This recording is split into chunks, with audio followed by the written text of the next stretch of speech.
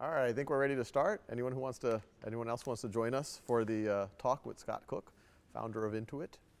So I'll just start. For everyone here at Khan Academy who doesn't know, both Scott and Sidney Cook are some of the earliest kind of believers in Khan Academy and supporters, and to a large degree, Khan Academy wouldn't be where it is right now without a lot of their help. And so I just feel like I owe you guys. But with that out of the way. We're just fans. We cheer from the stands. The players who win the game are in the room. Oh, very nice. Well, thank you. But the point of having you here, and whenever we have people of your stature come to the office, we think it's just a valuable learning experience to have a conversation with you, and then to see what's going on in your mind. And the place I like to start before we open it up to the rest of the team is, you see a lot of folks who've done big things like start Intuit. And when I was a kid, I always wondered, how does that happen? How do you go from being, having a normal job, and one day you start a company, and that company becomes a really big company? So tell us a little bit about that story. How did Intuit get started? Well, I think for you it was your niece, was it? My cousin. Cousin, yes. For me it was my wife. Very good. She was struggling with her math problem. No, she had to do, she does our joint checkbook, and she was complaining about doing it. She's very good at it. She's diligent and mathematical, but it was a hassle, because she had to pay the bills, and you had to rewrite into the check register, reconcile, and she complained. And I thought, this was in 1982 when PCs were just starting to explode. I said, wait a minute, this sounds like the kind of problem everybody might have, because everyone's got to have a checkbook, everyone has to pay bills. And PCs are now going into homes, and this is very solvable on a computer. This is the kind of task that computers are very good at. And so I thought, maybe I'll write this software just for fun. But I hadn't programmed in a decade, so I figured maybe I should get somebody who actually knew what they were doing. And so I found a student at Stanford, Tom Prue, and he and I co-founded the company, and with the goal of building a simple piece of software that would allow people to eliminate the hassles of managing their daily, monthly finances.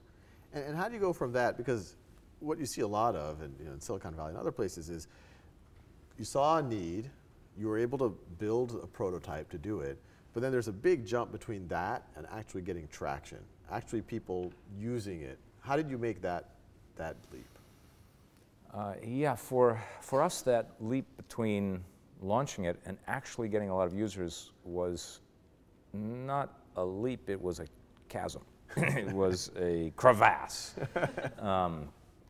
Software at the time was sold in stores, in boxes, and you took money, and we tried to get VCs to invest $2 million to give us the marketing money to convince stores to carry it and then convince people to buy it, and no VC said yes.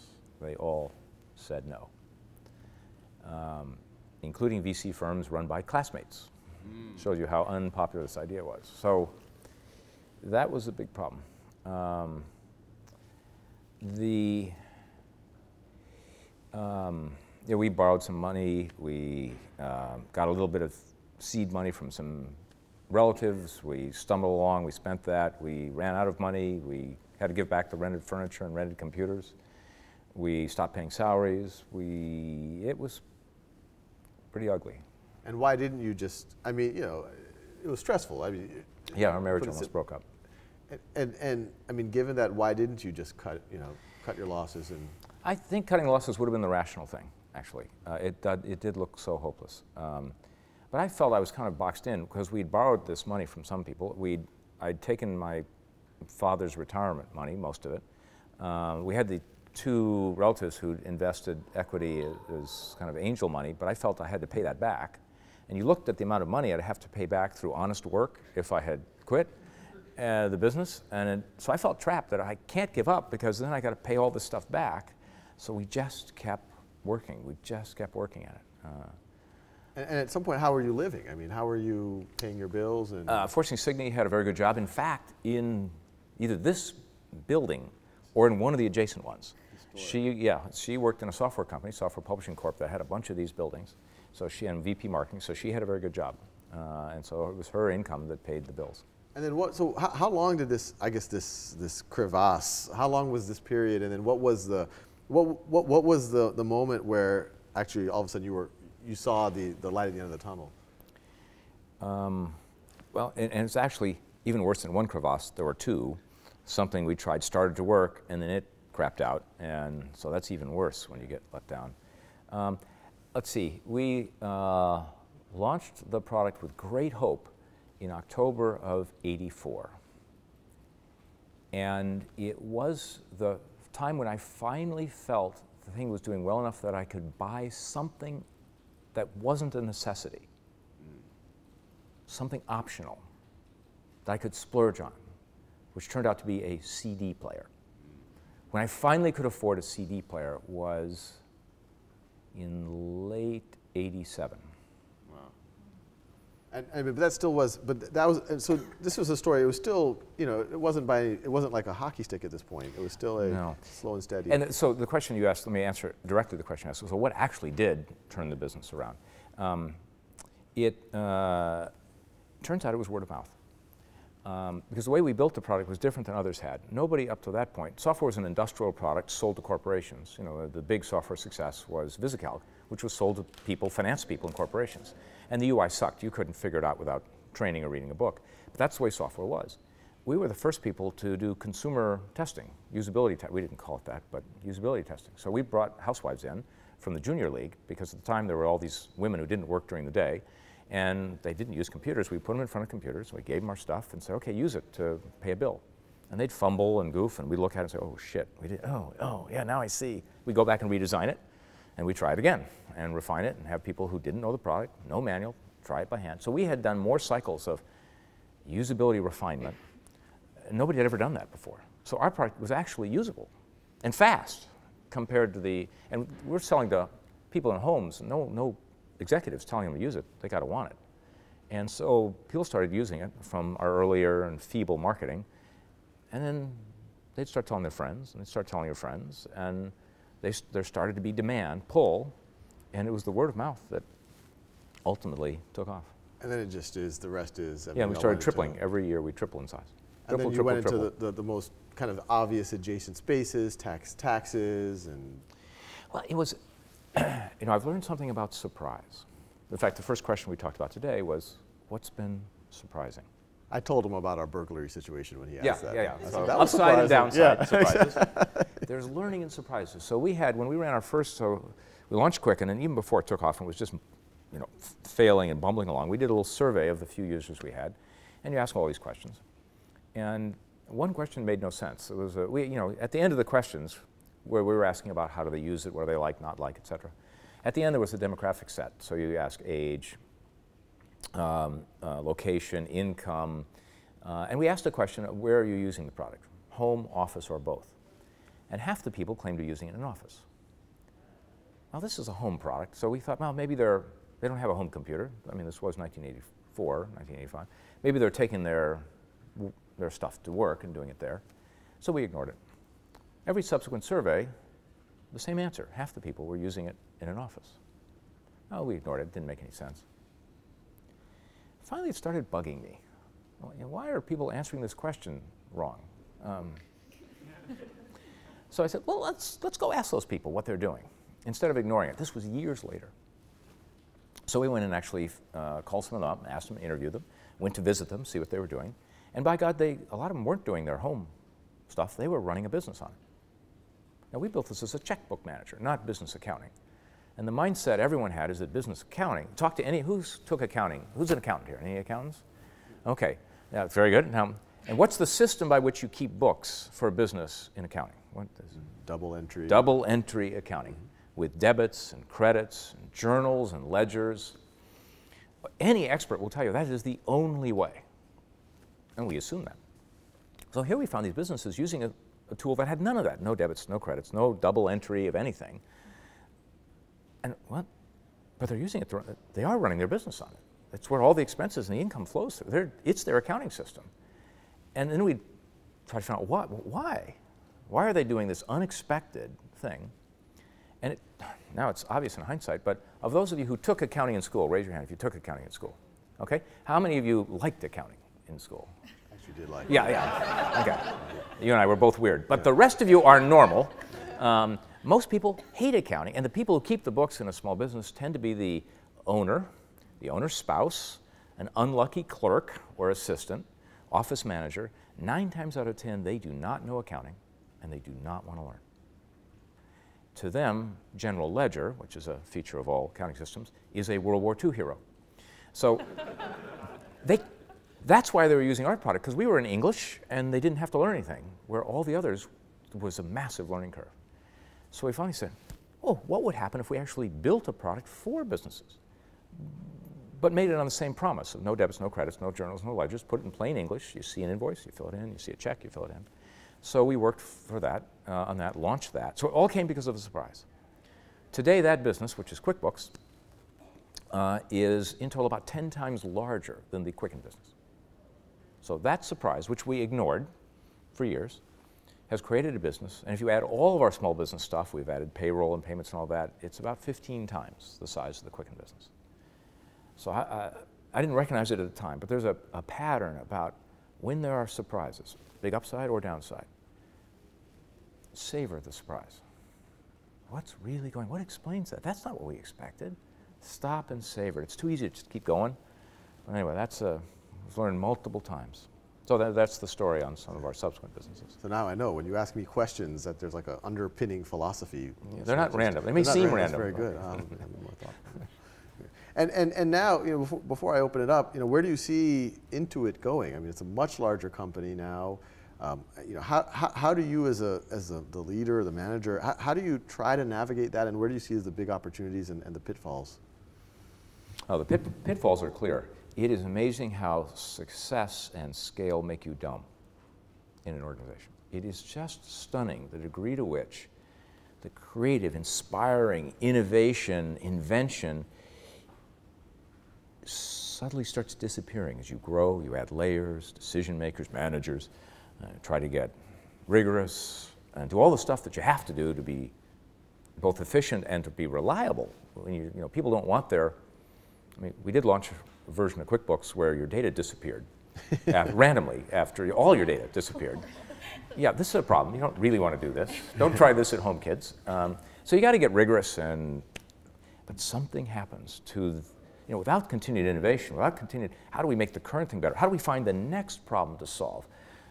You eventually get stale and die. So how do you be both rigorous and inventive? And most importantly, how do you free your most inventive people, who are often quite new to the company, could be quite young, likely are renegades? How do you free them to invent without the Borg, the organization Borging them? And so we're redoing how we work along the lines of lean experimentation. So the thing I've learned is if you allow normal hierarchical decisions, you have the problem, all the problems happen. Well-meaning middle managers, it just slows down. But what if you tell the middle managers your job isn't to make that decision? We'll let the experiments make the decision. Your goal is to put in systems that allow your teams and your brand new employees to be able to take their best idea to solve your mission and run it as an experiment, fast and cheap. The internet now allows us to run these fast, cheap experiments. So there's this whole wave of change called the lean startup that Eric Ries has founded. I've not seen any idea enter the common parlance of business as fast as the lean startup. His concept of pivot went from novel to trite in 2 years. I've never seen it's been absorbed, at least as language, so fast. But he wrote the book about startups. I believe there's 2 groups who need the lean startup even more than startups, this concept of lean experimentation. And those are large companies and nonprofits will benefit even more than startups. So we're trying to operate as a network of startups inside where people can try their ideas. And we've got coaches, teams, systems. We put people through a 2-day experience where people just sign up, and by the end of the first day, they have their idea up and running in some sort of test to test their leap of faith assumption. All to uncork that inventive power that is what has created all great enterprises in Silicon Valley. So that's kind of, and if we do that right, then I won't have to pick a direction. Our people will invent the directions far better than I can. Yeah, absolutely. So, I mean, on that note, I'd love to take questions. Anyone have questions? I have a bunch more, if anyone. We started the company with a bunch of surveys. I described one that helped us get the surprise on that led to QuickBooks. But I have become a skeptic on surveys. So I actually don't guide teams to run surveys. I tell them avoid the survey. We've found there's not a high correlation, particularly if you're looking at inventing new ideas and new businesses, new products. There's not much of a correlation between what people say they will do and what they actually do. What they say they will do, they'll do about half the time. Well, so that means it's a coin flip. We did a product in India, which we have, which we surveyed users, and we were trying to figure out how to monetize it. So we expected 20% would pay for it, because we'd been giving it away for free. We surveyed users, and 40% said they'd pay. And then we actually did the test, and took existing users and added a charge, and 2% paid. There's another example. A team working in payroll division had a new way for a business to start up payroll. They mocked it up in screens, showed it to 20 payroll customers. These are employers. Someone here runs a system to write your paychecks. So it'd be that person. 0 of the 20 said they'd use it. 0. Amazingly, they didn't stop. Thank God they didn't stop there. But because of our system of experimentation, they then got coached. We actually had Eric Reese in coaching to say, and he figured out a way that you could run an experiment in 24 hours to actually see what people would do, not what they say they would do. They ran the experiment, and 58% of real customers did it. If they'd listened to the survey, we never would have done this thing. Because they could take it to a test of just a slice of it, they then learned that customers would. We fleshed out and built the rest of it, and we got the fastest customer growth in 10 years in that business. What I've learned is trust behaviors. Don't trust surveys. Measure and monitor their behaviors, and then right after behavior, you can ask somebody, why did you do that? Or why not? And then you might get something close to truth. And do it more as an in-depth interview of the people who just did something, or in a test just didn't do something. And then you might learn something useful from the interview. When we go out and talk to customers and interview and observe, one thing we'll do is go and watch customers. So I find it's much more reliable to watch people in what they do. And you've got an opportunity, you've got people at home studying or whatever, where you could go watch and see actual behaviors. Don't say anything, just watch. And you'll see things they would never comment about. I'm on the board of the Procter & Gamble company. They make soap, Tide, and Pampers and other things. And in trying to figure out how to improve Tide, they'd run surveys. And one of the many, you've got many things you ask about, one of which was the box, the packaging. And they asked, is it easy? And the answers in the survey were, yeah, it's easy to open. Well, years later, they did some in-home observation. And they followed some homemakers around watching what they did. And they then did observe a few people opening a brand new box of Tide, and they found it was easy. If you kept a knife or a screwdriver next to your, and because women have nails, and they couldn't open those things, so they were hacking at it. But it had never come up in a survey, but they could see it. So the thing I'd recommend is to understand customers deeply, go out and watch them. We call it follow me home testing, because we used to follow customers home from the store. Not exactly. We'd ask their permission so we could watch them start up. Yeah. Well, let me answer that in 2 parts. One, the story of how we got into payments, and then the crystal ball gazing. There's actually one guy, an engineer, African immigrant, who, looking at our QuickBooks users, said, they really could use payments. And in fact, what they need is different than what everyone else is selling. So he got a product manager to work with him, and the 2 of them cooked up this scheme and inserted it into the product, and by God, it took off, because they'd found a problem for businesses who accept payments when there's no card present. Because QuickBooks is typically used in the back office around invoices, and some customers wanted to pay with a credit card, like over the phone, but there was no card present. And the whole payments industry had been rooted around that card being the key. So they invented a different economics and different approach and embedded it in QuickBooks. And so now we have a payments business that's 400 million in revenue, sizable. All because they found a problem nobody else had solved and figured out how we could solve it.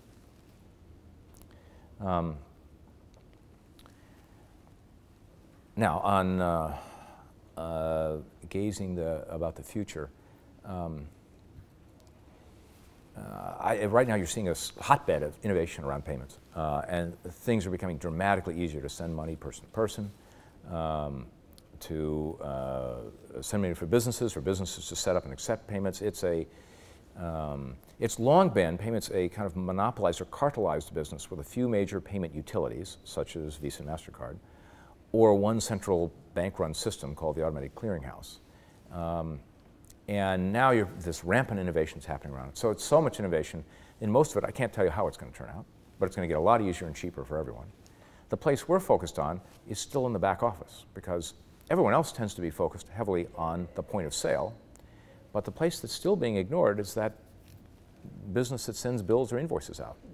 And for example, in rent payments here, how many of you pay rent?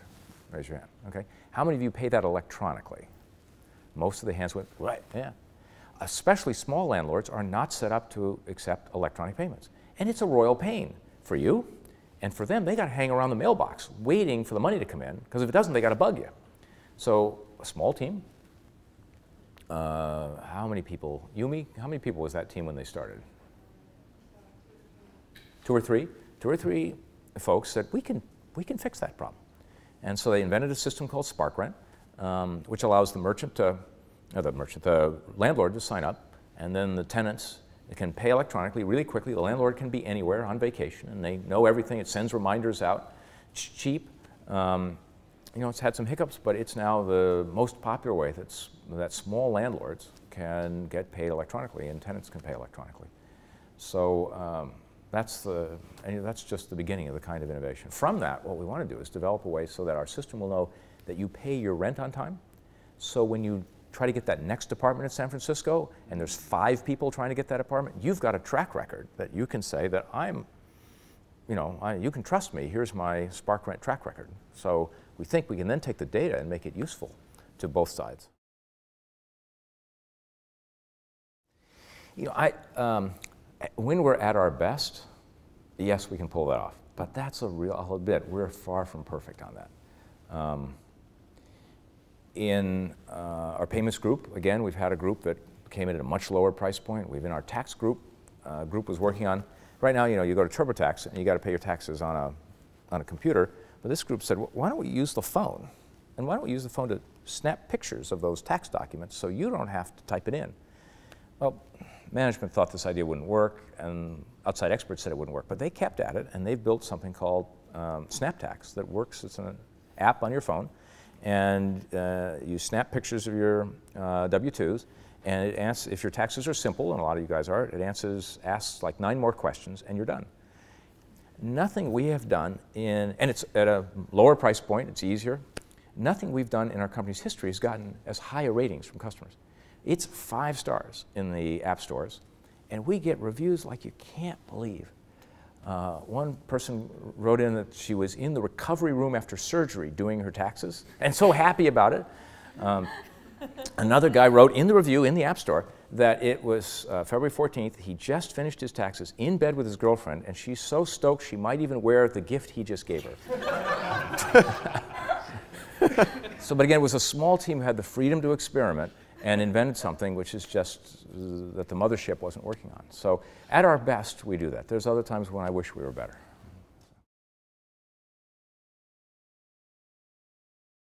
This is the eternal priority setting question, no matter what size you're in. Before we launched, we had more features we wanted to put in than we could fit in. After we launched, and now as a $4.5 billion company, there's much more stuff we want to get to and that people want to get to than we can. I have 2 thoughts on that, and they are kind of opposing thoughts. One is, make it fast and cheap to run experiments so you can try more things. If it's big and expensive to try something, then you've got to be choosy. If you can make it fast and cheap to test the leap of faith assumption on which a decision depends, then you can try a lot more things. So this Eric Ries's lean startup, we were already running experimentation, and then I discovered Eric Ries on an online video and I said, my God, that's our idea. But he explains it a lot better, and he took it a lot farther. So I, circulate the lean startup and look at some of his videos. It makes sense. So that increases your capacity to try new things and to try new radical things, because if it's fast and cheap, it can be radical. The other,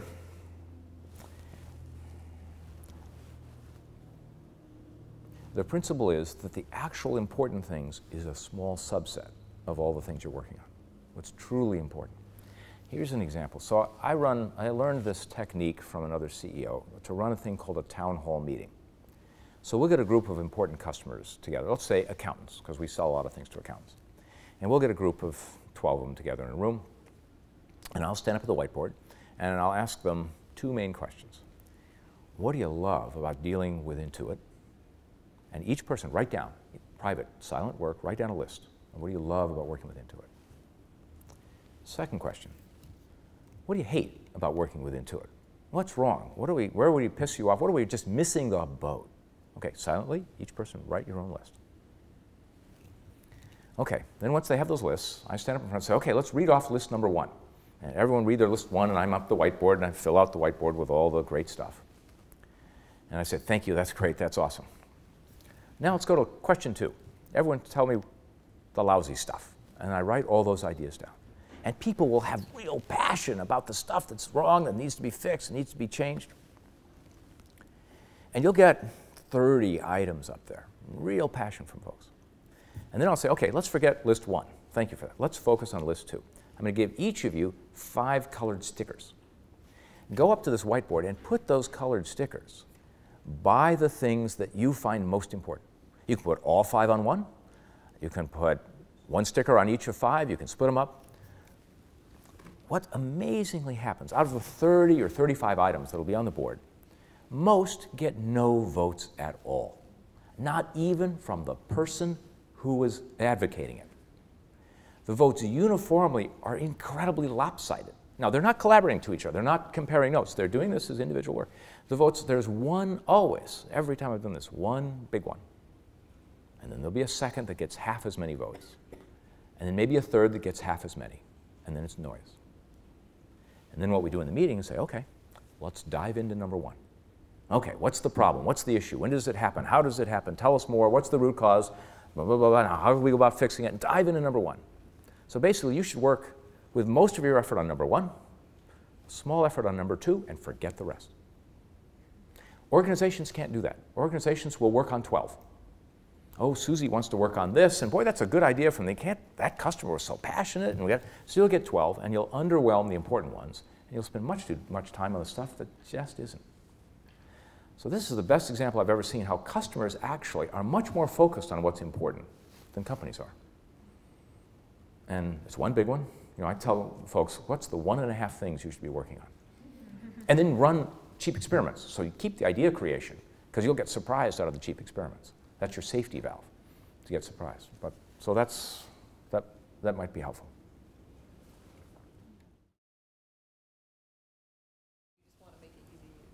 Let's do a little show of hands. How many people want to understand all the words in the tax law? Raise your hand. How many people just want to get their taxes filed and get their money? Yeah, we're not in the education business. That's your business. We have found, at least when it comes to finance, most people are exactly like you. They just want to get it over and get the work done. If they occasionally want to learn more, we've got a lot of what we call point of need help. We can just click. There's a little blue underlined thing saying, what is this? Or tell me more. And people can click and learn more. When they do that, it's typically not because they want to learn. It's because they want to make the decision right. So even when they're, quote, learning more, it's only to make the decision and then move on. So what you're doing is noble and really important and crucial to the world. But it's not why people tend to buy or use our stuff. So why did we acquire Mint, given our passion for internal innovation? Keep in mind, we acquired Mint before we had ramped up a lot of the experimentation work. Okay? So we're not as good as we want now, but we were much less good then. But also, I'm very eclectic. We want innovation and innovative teams from both sources. So we both acquire and we teach and coach our internal and enable our internal entrepreneurs. So we do both. We certainly don't. I think it was Bill Joy of Sun who once said, almost all of the smart people in the world don't work for your company. So we want to be where almost all of the smart people are, which is, we're only one slice of the smart people. And in this case with Mint, we had an internal effort to do Quicken Online, and Mint and some other competitors were pursuing similar things, and Mint just outrun the whole field. They produced a better solution that had a different business model and was just better than what we were doing. So we said, why fight a losing battle? Let's go get the top team and the top approach. Since we've acquired them, their business has tripled or quadrupled in size. Their ideas have infused much of the rest of Intuit. That was one thing we were hoping to have. Their ideas changed the direction of other businesses. We've had them run the Quicken business, so we could take their learning, and we gave them the Quicken business to run. So we really tried to maximize the wisdom transfer. And now we're building a Mint product for small businesses, figuring they have such a good thing for consumers. Plus, we're adding much more to the Mint data and what Mint can do for you. But we're also saying, why can we take that same magic and solve problems for small businesses as well? So that's some of the story on Mint. Your premise is exactly right. When you do your finances with any system, it accumulates the data. So we've got a very large repository of data on people's taxes, investments, spending, business at a transactional level. The first thing to recognize is, in my view, that's not our data. It's our customers' data. They allow us to be the stewards of their data only if we earn that. So we can only do things that the customer wants and gives us permission to do. And if we break that trust, people will run from us, and they deserve to.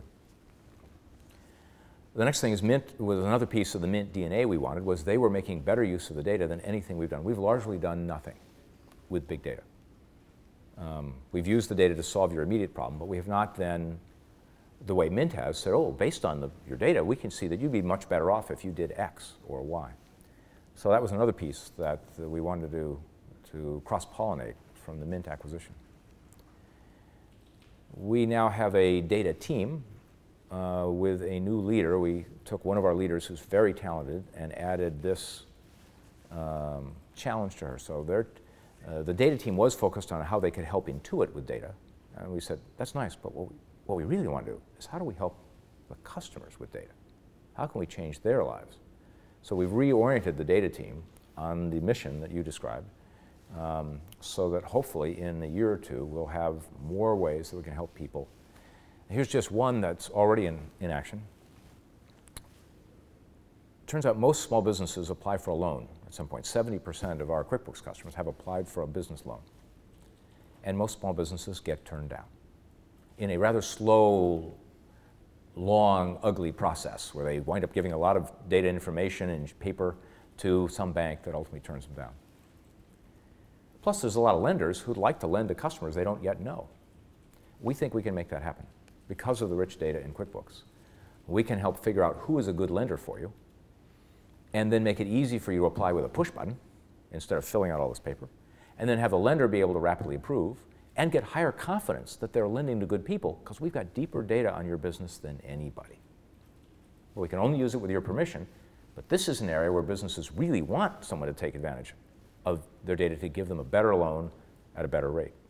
So we've got a lending operation. We don't do the lending. We work with lenders, and we're trying to pioneer this lending marketplace using QuickBooks data as the kind of unique asset to make it happen. So that's an example.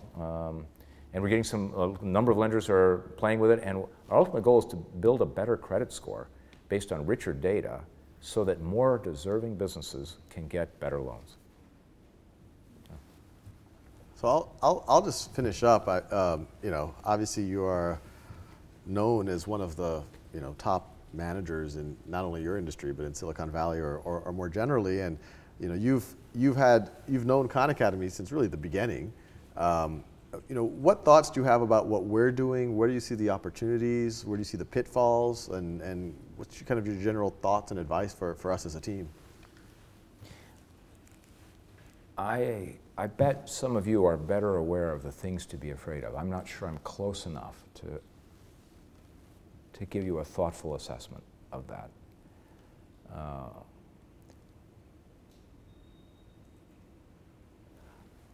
But I think one thing that I can't say is an issue here, but has been an issue in other fast growth operations. So you grew from about 5 to 6 million monthly actives to about 10 million over the last year, a near doubling, and you've been, you're expecting a future like that. You're superstars, celebrities in the press.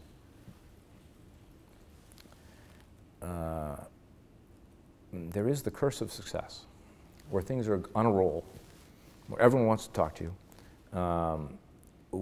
which somehow is a drug that causes people in other organizations to take their eye off the ball, to stop focusing on two things. One, what really solves the customer problem? Yeah, customers are using it, things are great, we don't have to worry about that, but companies can persist in doing things that ultimately are second rate just because the second rate stuff was better than what was before. And they don't find out the break. I mean, think of Overstock.com, who then just got surpassed and crushed by Google, or by eBay. Or think of Yahoo, which, gosh, they were the darlings, huge, the internet company. And then Google just went choom by them. Because they stopped focusing, okay, what's the major problem to solve? And how can we innovate and solve it hugely better? And Yahoo always was a place people came to go somewhere else, and their search was not good. So stick to the knitting of what's the fundamental problem we're trying to solve? What do people really want us to solve, and are we the best in the world at that? From what I see, you're working on that, so with the dashboard and that.